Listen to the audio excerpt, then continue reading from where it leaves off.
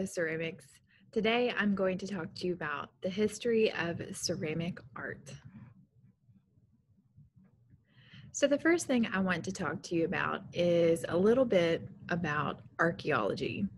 So, archaeologists are people who study the past, usually by digging up remains from ancient cultures. And those people have discovered a lot about ancient peoples through their discovery of ceramics and pottery. And so everything before a certain point in time is called prehistory because it is before history was written down and recorded. So there is a lot of debate about different things and when they were invented and who did them first. So as we're studying the history of ceramic art in this discussion and lecture today, you might hear some things that you hear either differently in a different course in high school, or you might end up taking a art class or a survey class in college and hearing slightly different dates or slightly different cultures were the inventors of certain things, and that is completely normal.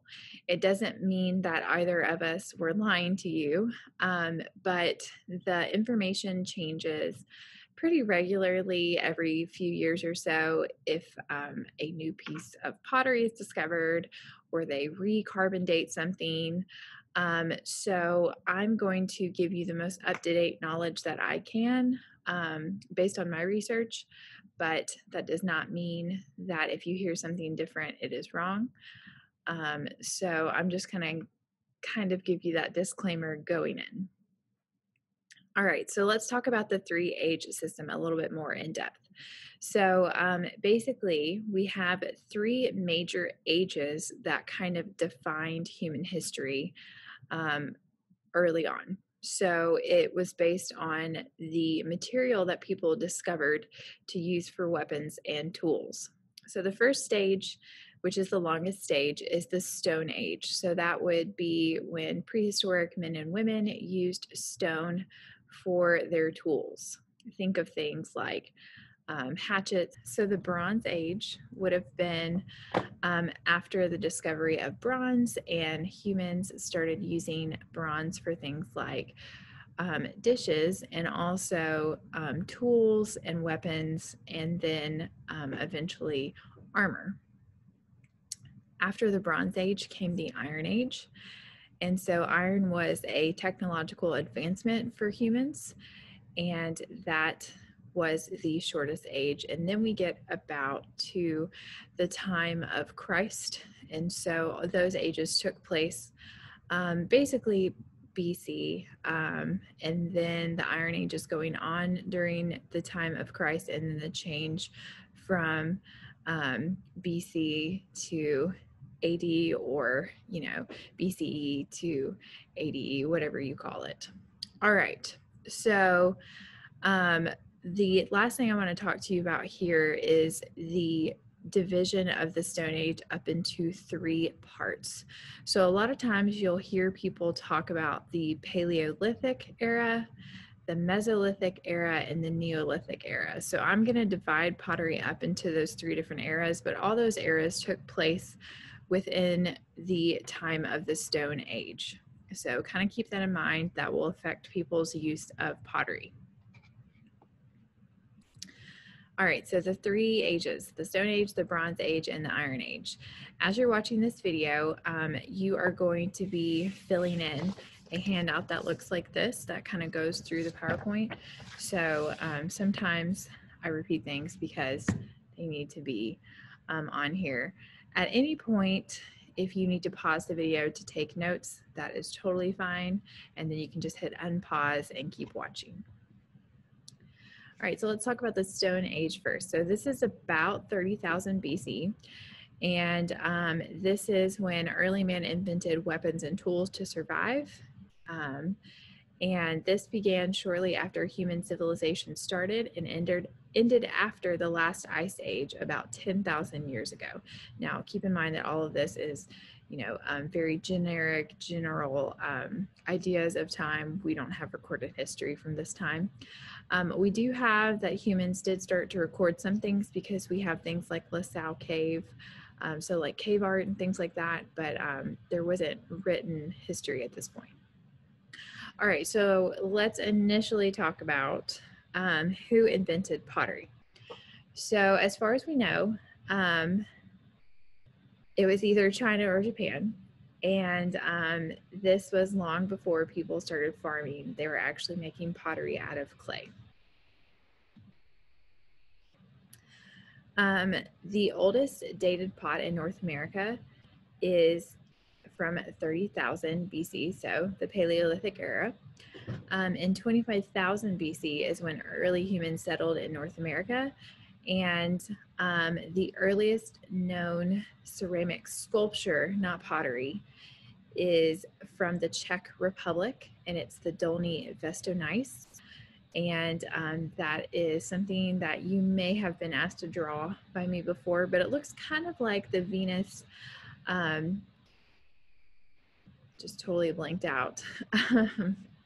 It looks a lot like the Venus of Willendorf, but they are exaggerating different parts of the female form. Still kind of the same general idea. It's a fertility symbol, and so certain parts of the woman's body are exaggerated. This would also be considered an ideal beauty at the time. In 24,000 BC, ceramic figures were usually used for ceremonial purposes, so that's why you see a lot of these figures like this where they're fertility kind of talisman pieces. And then we have in 18,000 BC, the earliest ancient pottery is discovered in China. So as of right now, the earliest pottery that we have carbon dated is this cave pottery that is found in the Jiangxi province in China. And so that changes. Sometimes you hear Japan, sometimes you hear China. But when I made this presentation, it was China. All right, so people have been using clay for a long time. We also see clay show up in Croatia. We see clay show up in the Amur River Basin. Mesopotamia and India were making tiles in 14,000 BC. So sometimes people cite that as like an early use of clay. You have Asian hunter-gatherers making pottery in 11,000 BC. And then you also have the Jomon pottery or the Jomon ware that we talked about in Ceramics 1 showing up around this time. So like I said, this is before recorded human history, so we don't have a very clear view of who actually was using clay first. But we will say that the first sculpture came from, like I said in the last slide, the Czech Republic, and it's the Dolní Věstonice. There were several of these figurines, but this is just one example of them. And then we'll also say that the cave pottery in China is the original. Then we move on to Neolithic cultures. So in 9,000 BC, you have ceramic making beginning in Central America. And we also have about 1,000 years after that, glazes getting discovered in Egypt. And that was through actually overheating pottery. So it was an accident.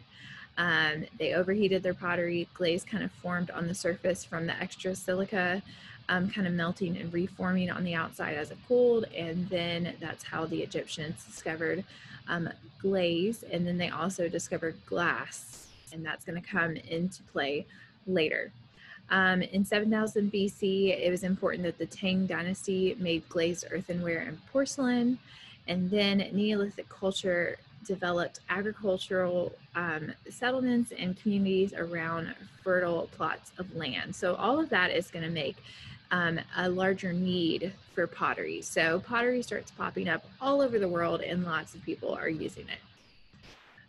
Ceramic making spreads from Central America to the Southeast Indians living in North America. So while a lot of this is going to be kind of centralized to Europe or Eurasia, basically, because you've got, like this connected landmass, this is also happening in the Americas as well. So you have, separately, those people discovering clay and making pottery, and then it kind of spreading south. So I just talked about glaze and how it was discovered. Once they kind of discover glass, they also start to discover that they can use oxides and natural pigments to create colors in the glaze. So thanks to the Egyptians, we are able to do a lot of cool things with our pottery. They also had a turnet, but we're not exactly sure if the Egyptians were the ones that invented it. Probably not. Pottery spreads across Eurasia from 6,000 to 5,000 BC. So it spread west from East Asia, reaching Mesopotamia, and then it moved on to North Africa around 6,000 BC. So that would be Egypt, and then going to West Africa. And then there is a debate that maybe West African people discovered pottery on their own separately to store grain when they started farming. And then pottery reached Greece around 5,000 BC. And that's important because the Greeks were actually the people who became the best at pottery, according to historians. Okay, so people who ate fish and shellfish were also making pottery in Brazil around 55,000 BC. So like I said, popping up everywhere. And so you have people in like Central America, maybe North America. They were credited with discovering pottery and kind of pushing it farther south. And then you also have people in Brazil discovering pottery as well, probably, and pushing it farther north. And then we also know that the Cherokee and the Mississippians were making pottery around 45,000 BC. People on the Pacific side of South America started to make pottery about the same time as the Mississippians and the Cherokee.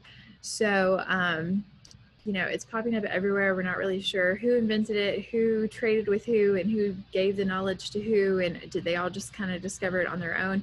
There were certain things like that that were like kind of inevitable for mankind to discover.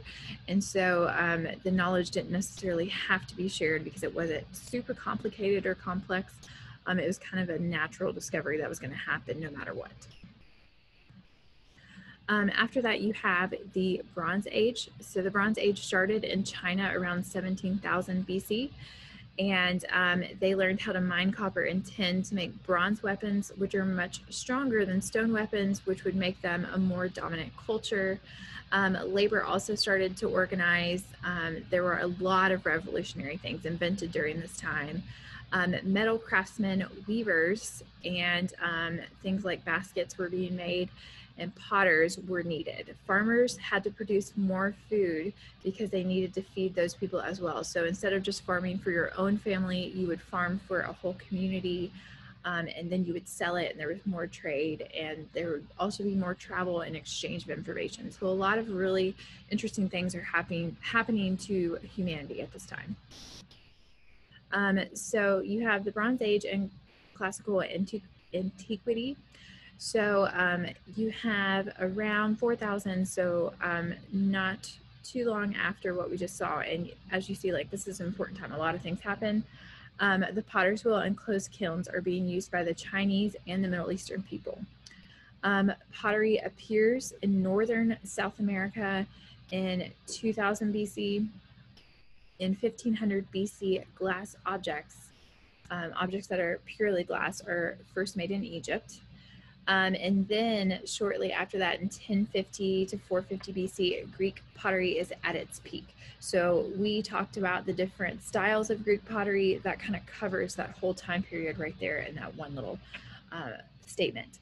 Then in 700 to 400 BC, so around the same time that the Greeks are really great at pottery, you have early ceramic sculpture peaking in Italy. So pottery is peaking in Greece, sculpture is peaking in Italy, and the Etruscans are the people who really took modeling lifelike figurines or life-size figures to the next level. Now later on the Greeks, and we won't really get super into that, but the Greeks and the Romans, so the Italians, they kind of swapped back and forth like who is the best, but you also had a lot of stuff going on with sculpture, with marble, in different mediums than just clay. So we're going to say that ceramic sculpture peaked in Italy with the Etruscans. That's usually the generally agreed upon standard right there. Then in West Africa, you have people making knock heads, mostly in Nigeria. And this started in a village named Knock.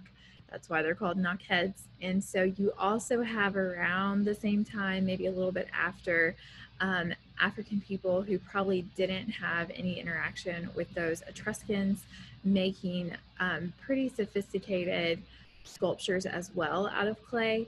But theirs are, you know, kind of what African art is known for, slightly more exaggerated.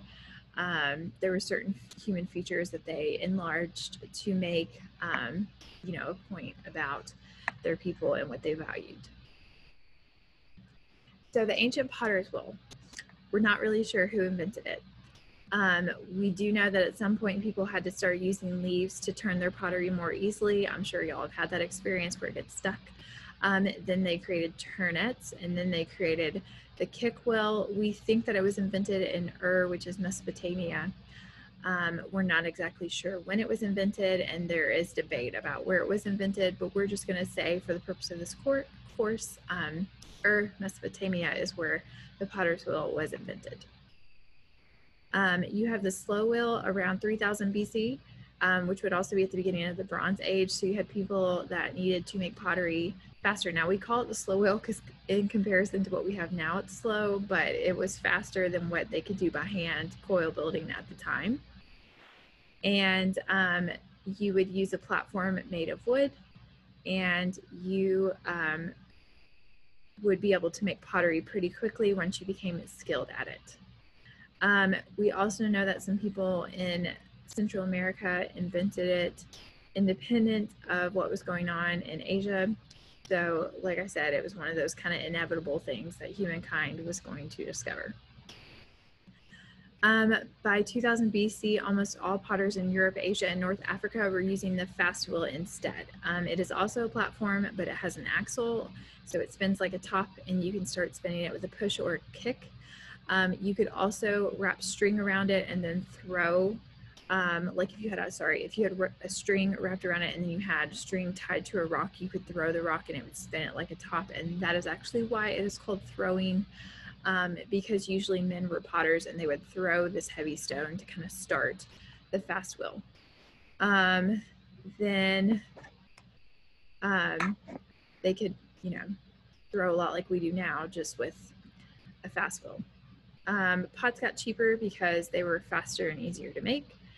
And sometimes they would actually use children that were enslaved to make cheap pottery. Kind of a sad fact about early human history. So because we have the wheel, pottery started spreading everywhere. And so then you have a lot of confusion of, oh, this culture made this because we found it here. Oh, wait, no, actually this culture made it and they traded it with them. And so you have pottery kind of moving around, and this is true in Eurasia, and this is also true in the Americas.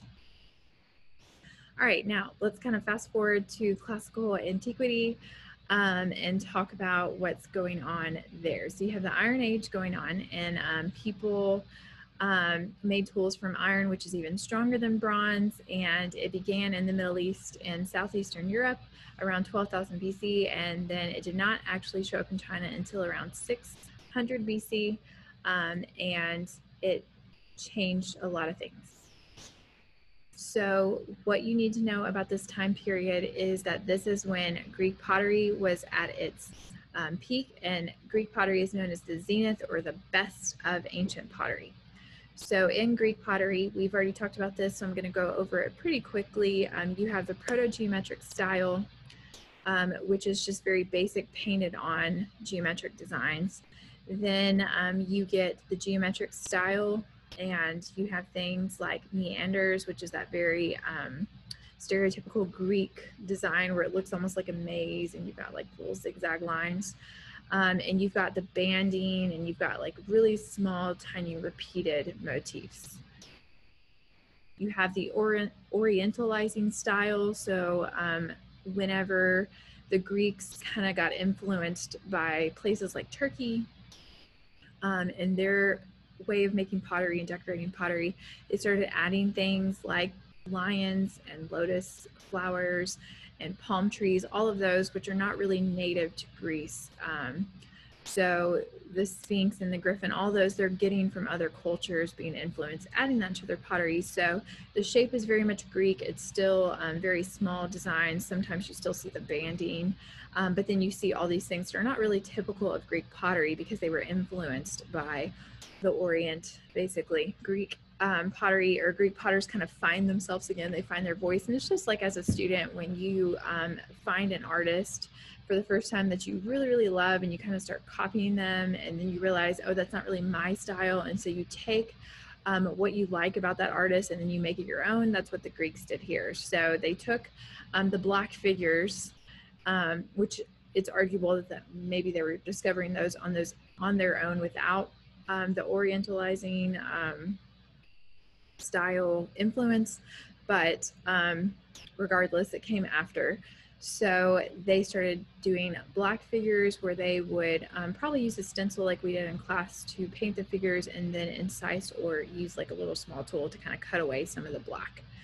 But they would use black slip, and they would do silhouettes depicting mythology, and that is one of the things that they're really known for. And then after that, you have kind of like an advancement where they started doing red figures. So more of that masking technique where they would cover up the terracotta clay and do black in the background, and then take small, tiny paintbrushes and do details. They could also do carving. So sometimes they would paint the whole thing black and carve away. So the figures were now in red. Then you have a very short time in Athens where people were using white ground figure, where they were painting the entire pot white. They could use more color this way because they had a white ground to paint on. And this is because they discovered kaolin slip, probably from an Eastern influence. Okay, so you have Chinese developments and the Roman Empire. So you have the terracotta warriors being created, which is an entire mausoleum of people. And this is Qin Shi Huang, I hope I said that correctly, which was an emperor in China who ordered this to be made. 7,000 life-size figurines. Just chew on that for a minute. The Han Dynasty also invented celadon glaze. So a lot of exciting things were happening in China at this time. A lot of times you'll hear China come up. In my opinion, China is probably one of the most important contributors to ceramics. And so even though the zenith of ancient pottery is Greece, China is equally, if not more important. Japan's very important too, but I would argue that China is actually more important because they invented celadon. And right now, the oldest dated pottery is from China. In 27 BC, the Roman Empire began. So like I was saying, like the age of the Bible, like the New Testament and Christ and all that. And you have like the change of BC to AD. So all that's about to happen. All right. So Phoenicians invented glass blowing, which makes glass cheap enough to be a competitor with pottery. So you don't really see a lot of developments in pottery during this time because glass kind of takes over. And then potters actually began making pottery in molds instead of painting it. So that also kind of changes pottery. So the development of molds as a possible method of making pottery instead of a turnet or a slow wheel or a fast wheel. So these things kind of shape the way that pottery goes forward. And we're actually going to get to try using a mold in ceramics too. All right, after that, you have the Common Era. So the birth of Christ marks the beginning of the Common Era, or AD. And you have the North African pottery trade is really the next important thing that goes on. So around 100 AD, most pottery is used in the Roman Empire, but it's made in North Africa and shipped by boat, probably because it is more cost effective to do that way. You have the Arab invasion of North Africa around 700 AD, and this ended the North African pottery trade. And so mediocre pottery was locally made again for some time in the West, but really there's not anything exciting going on in the West. The use of pottery was still spreading, reaching different parts of Africa like the Congo in 900 AD. But there are still parts of the world where people relied entirely on baskets. Then you also have around 400, the Japanese making the Haniwa warrior figures like we talked about in Ceramics 1. You also have a lot of stuff happening in America where pottery is spreading. But then in 1540, so I skip ahead quite a bit, the Spanish conquer the Americas, and the prehistoric period of Native American pottery ends at that point. Because of the Europeans, they kind of destroy that pottery making. So you don't see any ancient pottery being made in the Americas at that point. So if you go to a museum, nothing should be dated past that point. In 1500, the teapot can be traced to China during the Ming Dynasty. So once again, there's China inventing something really revolutionary for pottery. And then in 1550, you also have synthetic refractories for furnaces being used to make steel, glass, ceramics, and cement. So these refractories really are a great advancement for mankind. Burnishing comes from North America during that time. And then we also see porcelain, which is a big development. So porcelain comes from the Sui dynasty, and I don't think I said that correctly, in China. And this happens around 700 AD, going back a little bit. And then you also have lead glaze getting invented. And the reason is porcelain was beautiful, but it was also expensive and hard to come by the clay, and porcelain has a tendency to warp and crack. So due to the popularity of porcelain and how beautiful it was, people started trying to come up with other ways to get the same effect. So they invented lead glazes, which were white and shiny, so they could make a normal piece of pottery look more like porcelain and sell it for more.